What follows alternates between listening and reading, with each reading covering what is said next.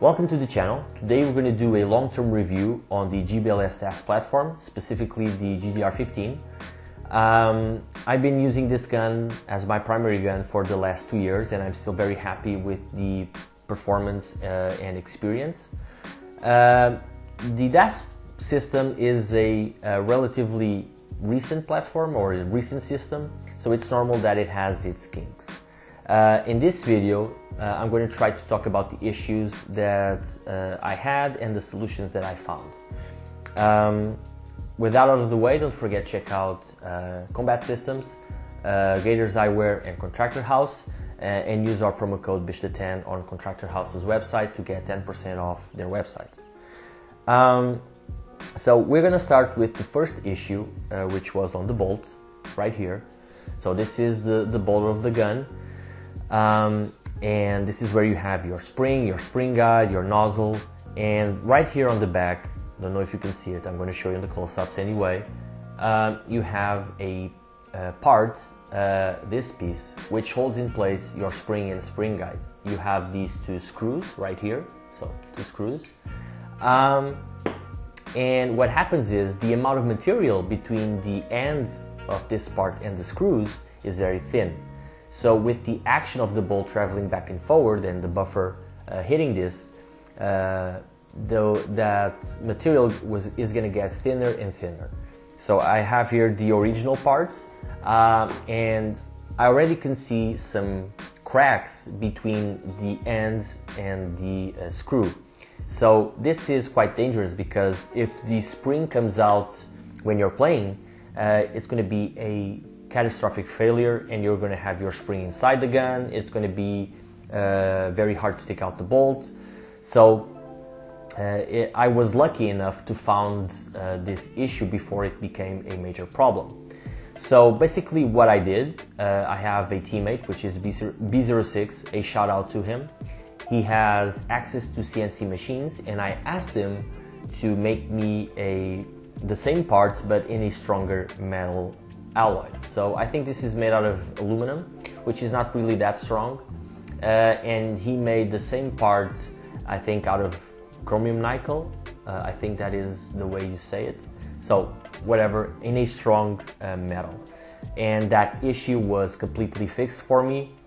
After running the gun for the last 2 years, it is still maintaining the same thickness as before. So that is the solution. Just get a replacement part if you can. I don't know if GBLS sells this part separately, but it is the solution for this problem.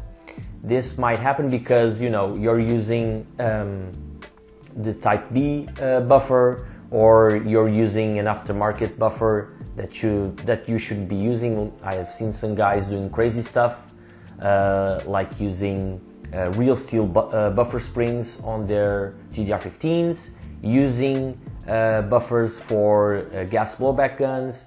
So that is not really recommended in terms of longevity of the gun.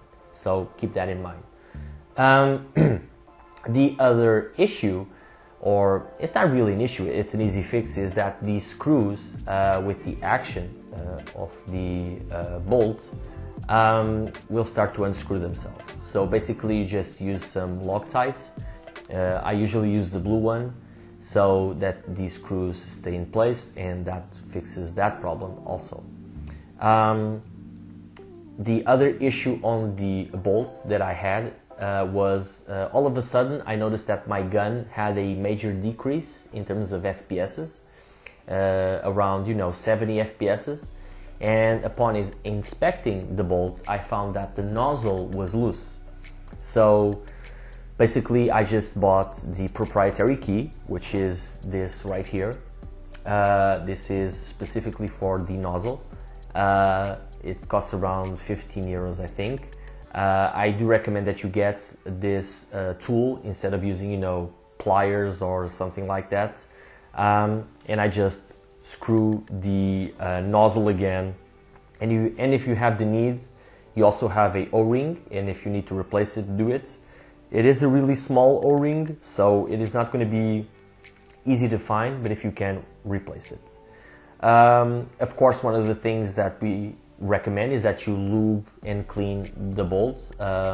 We usually do it after each game and training session so that everything runs nice and smoothly.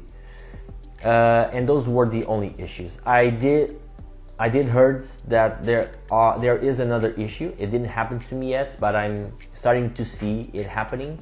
Is the fact that the bolt, the place where the bolt catch grabs the bolt, which is right here, is also getting some wear and tear.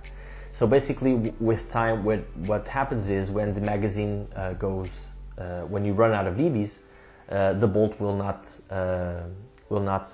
be to the rear. So the bolt catch will not catch the bolt. So that is something that may happen if you use a lot the GBLS DAS platform, and the only solution for that is to buy a new bolt, which is expensive. So you can expect around 350 euros, I think, for the bolt. The normal bolt, if you get the steel one, is more expensive. But you know, these are the issues that I found with the bolt. Other issues, so right here on the upper, there is a part called the U-clip or the C-clip, which is this right here. I'm going to try to show you. Don't know if you can see it.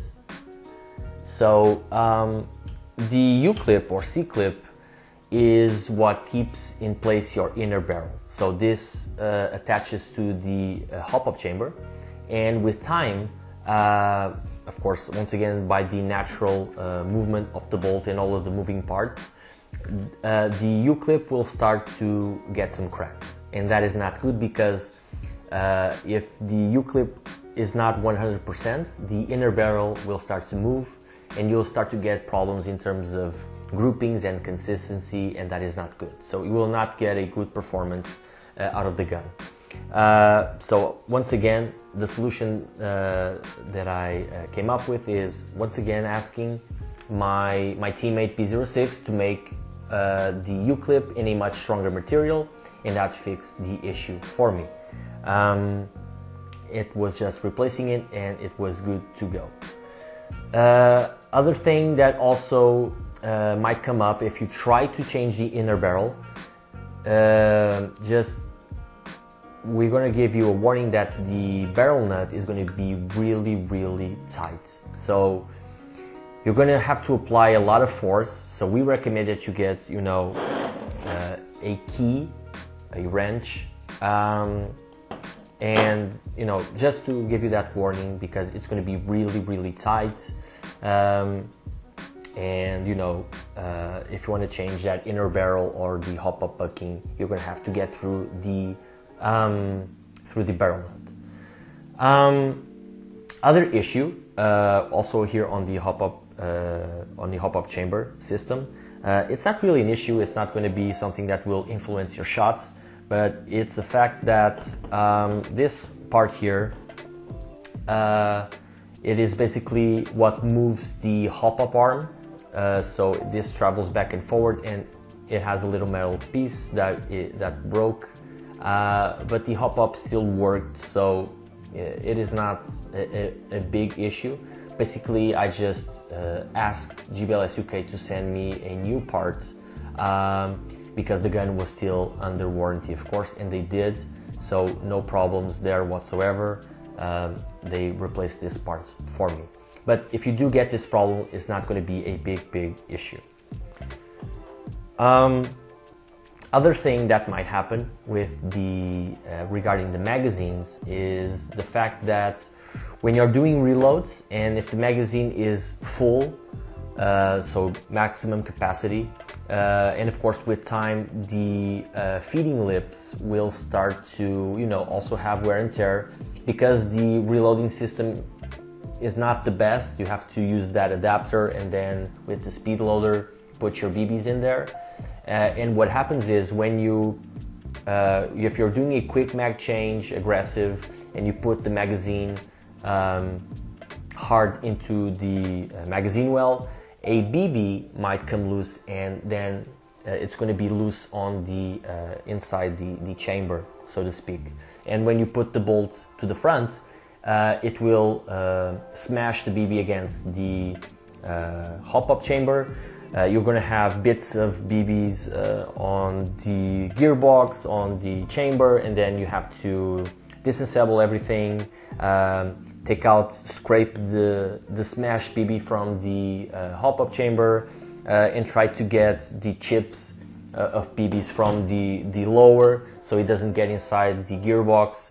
So that is also an issue that happened to me. But basically what I did, I just ordered feeding lips or magazine lips, whatever you want to call it, for all of my mags, and that issue disappeared. So just have in mind that that may happen also. Another thing that we want to say is that don't mess with the motor height, because if you have the motor not in the correct position, because I did try to change the grip, but then I was blowing up fuses because the motor was not on the correct height. So make sure that you know the correct height of the motor. Basically, I just replaced the PTS grip for another PTS, and I used the same end plate, so to get the correct height. So don't mess with the height of the motor. Another issue that I had was with the gearbox, and this was an issue that I had to send my GBLS to my GBLS DAS platform to GBLS UK, because I am in Europe and GBLS UK is the representative right here on the continent. And basically they explained to me that I had a crooked axle, a gear axle, because the bushing had a defect, or the bushing got screwed, I don't know. But basically the gears wouldn't turn because of that gear axle being crooked. I talked with them, they arranged a pickup, but the gun was under warranty. But it was all very fast. I was, between sending the gun and having it back, it was about 3 weeks. So my experience with customer support has been great, but this was, of course, before Brexit. I don't know how it is working right now in Europe, because there is a lot of issues because of customs and sending guns and receiving guns. So I don't know how well it is working now, but my personal experience was very, very positive. But right now I don't know where you're going to fix your gun if you have a really serious problem. Having inner parts are also a bit hard to find. There are some stores in Europe, but more specific stuff is going to be a bit hard. We hope that GBLS fixes this problem in the future. I don't know how the customer support is on the United States with GBLS USA and on Asia with GBLS Korea.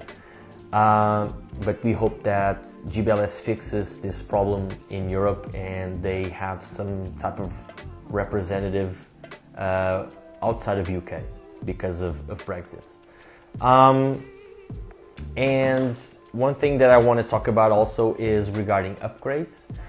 Right now, and it is the setup that I'm liking the most, because I did try different inner barrels, different hop-up buckings, and the ones that I'm getting good performance out of is the Lambda 6.05 inner barrel and the Maple Leaf Mr. Hop-up bucking.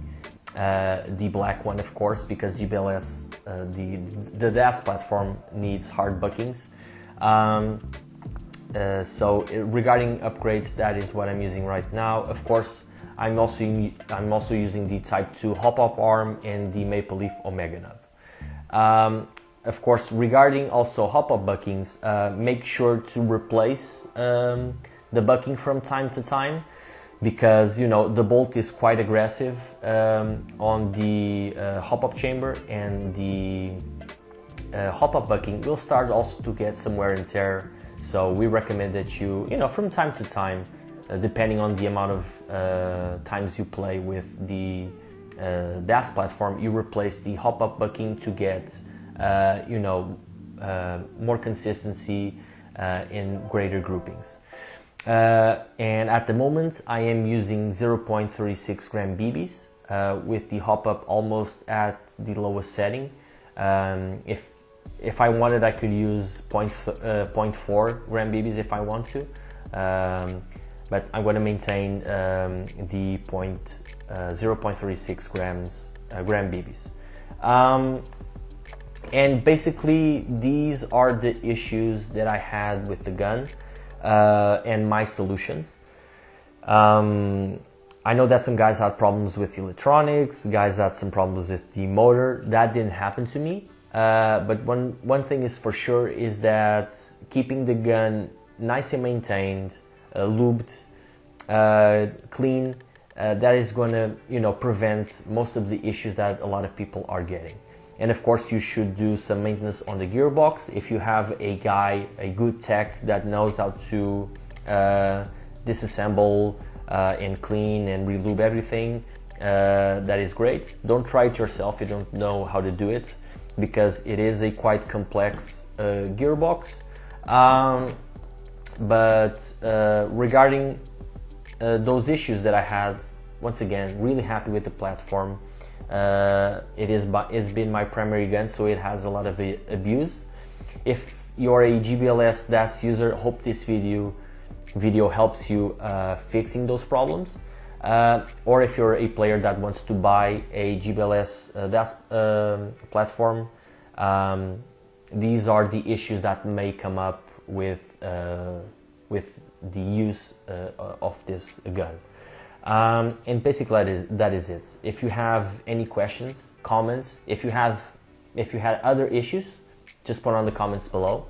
Don't forget to check out our websites, check out our sponsors, Combat Systems, Gators Eyewear, Contractor House, and of course check out other videos on the channel, our social media, website, and that is it. So thank you so much for watching. This was a more technical video instead of an action video, which is important also. And see you next time. Thank you so much.